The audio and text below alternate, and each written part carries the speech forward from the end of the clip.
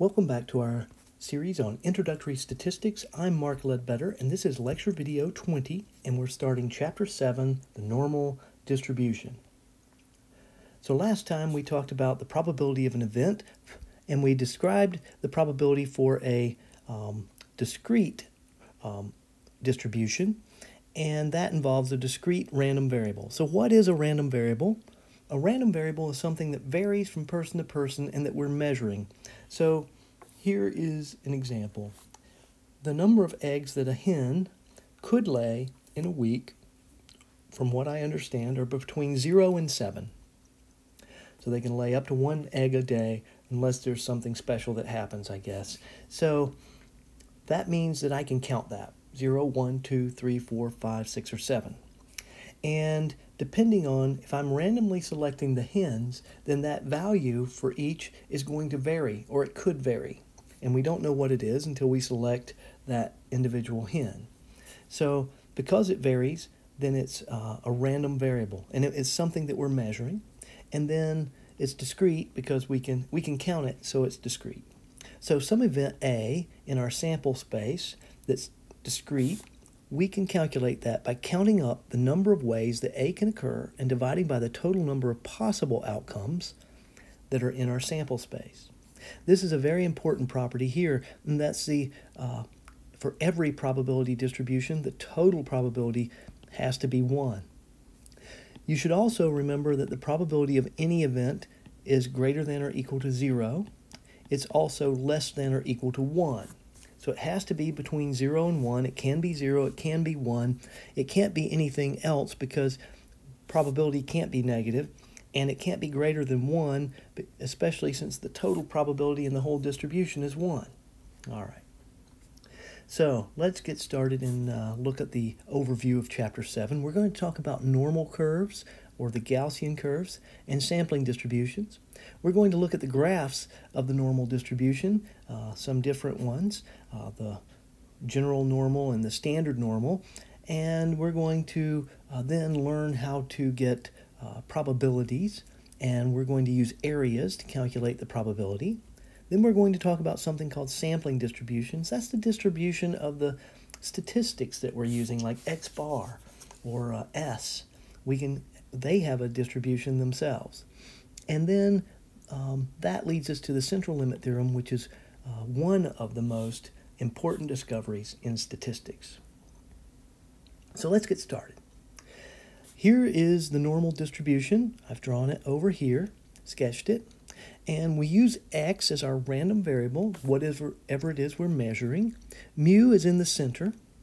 Here is the equation, Here is the equation of the line, and I'll quickly go over this. We have 1 over the square root of 2 pi, all times sigma out here, and then E is a natural number, and then this whole thing up here is the exponent, negative x minus mu squared. So x minus mu squared is going to be positive, divided by 2, which is positive, and also divided by sigma squared. Anything squared is positive, so we have to put a negative out here to get it negative. All right. It is bell-shaped. It looks kind of like a bell if you look at the curve. And the peak is at mu. That's also the mean. It's symmetric about the mean mu. That tells you that you can draw a line right down the center, and both sides are identical except flipped. So if you folded this down the middle, both sides should match up perfectly. That makes it symmetric. The curve approaches the horizontal line, so the curve for the distribution approaches the horizontal line here and here, but it never touches. That means it keeps going to infinity and to negative infinity. So this stretches from negative infinity to positive infinity, and yet the total area under this curve is exactly 1. Again, we're going to use area and probability to mean the same thing in this case. All right? By the way, since the curve is symmetric, the mean, median, and the mode are all the same value. So mu not only has the properties of the mean, it also has the properties of the median. And the median says that half of the probability is over here and half of it is over there. And we'll talk about that with the empirical rule here in just a minute. The standard deviation is given by sigma. So the mean is mu.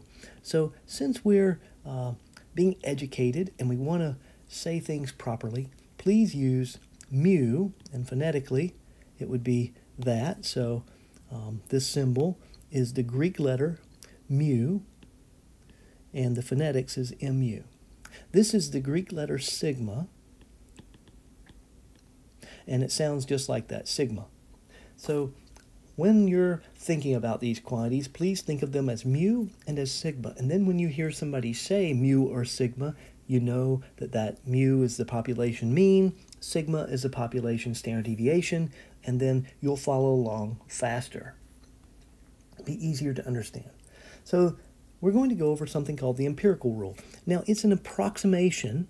These are approximate probabilities or percentages. And so what this is saying is mean mu is in the center, and if I go out one standard deviation to each side of the mean, how much, what proportion of the population or what percentage of the area is under the curve between those two values? Well, for one standard deviation on each side, 68%. For two standard deviations on each side, 95%. 3 standard deviations on each side, 99.7%. Again, they're approximate. Now let's look at the symmetry here. And so if we go out, well, let me erase a little bit more. If we go out one standard deviation above the mean, between the mean and one standard deviation above the mean will be 34% of the total area or probability.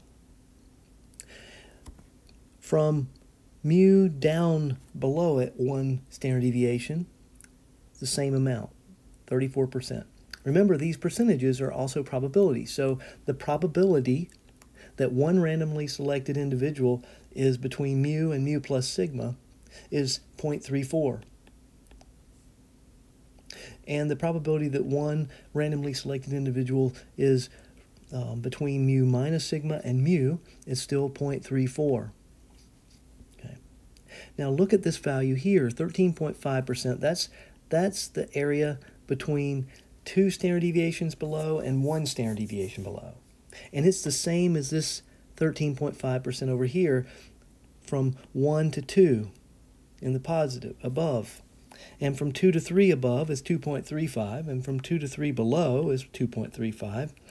And from 3 down to negative infinity is 0.15%, and from 3 above the mean, 3 standard deviations above the mean to positive infinity is 0.15%. Now this is 0.0015. Okay? So remember with your percentages to add 2 decimal places to go to the decimal. So let's do a quick example here and finish up section 1. If mu is 100, and I'm going to clean this up just a little bit so that it's not so messy and we can read it better. So if mu is 100 and sigma is 2, so the mean is 100, the standard deviation is 2, between what two values? I'm asking for values. And remember, I'm using x as our values. Between what two values are the middle 68% of the population? So I go up here and I see 68% right here. And so I say, okay, so I have a value for 68% using the empirical rule. What values go with that 68%? And I follow the line down, and I follow this line down, and I find mu minus sigma as a number and mu plus sigma as a number. And so to get these values, I need to plug in for each of them. So mu minus sigma, for mu, I plug in 100. For sigma, I plug in 2. So mu minus sigma is 100 minus 2. That's 98. So this is 98.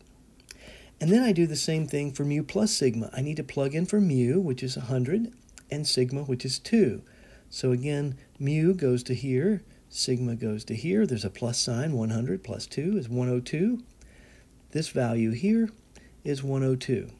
And so there is 68% of the total population or probability within one standard deviation of the mean, and the values are 98 to 102. Okay? So the values we were looking for, this is the answer here, 98 to and 102. Those are the two values we asked. All right, so I'm going to skip down to here and say, remember to scan in your lecture notes before midnight of the date listed on the course calendar. Make those notes neat for you. Update your formula sheet with these percentages, especially for the empirical rule. If you want to draw the picture, that's fine. Remember, if you're taking the online course, you basically have whatever you want on your formula sheet. If you're taking a face-to-face class, you can only have formulas, and you will be allowed for the empirical rule to have these three percentages and put within 1, within 2, and within 3 standard deviations of the mean. If you have questions, please come to virtual office hours. If you can't, email me, and I can help you through email, or we may be able to set up another time where we can meet. But send me a picture of your problem. Also send me a picture of the work that you've done. And if you do that, then I can help you pretty quickly. So I hope you take care, and we will see you next time.